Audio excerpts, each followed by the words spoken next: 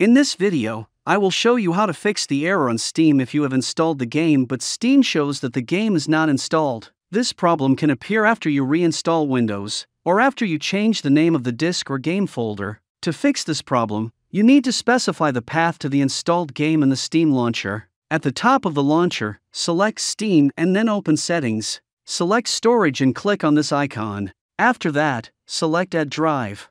Click on this icon and select Let me choose another location. Click on the Add button. After that, specify the path to the Steam folder on your disk. Select the Steam folder where the game is installed that Steam does not see in the launcher, and after that, the uninstalled game icon will change and Steam will show that the game is installed. Now I'm going to launch GTA 5 and show you that it works. The game started. In this way, you will be able to fix this problem without having to reinstall the game. That's all. If you liked this video, then like and subscribe to the channel. Thank you all for watching.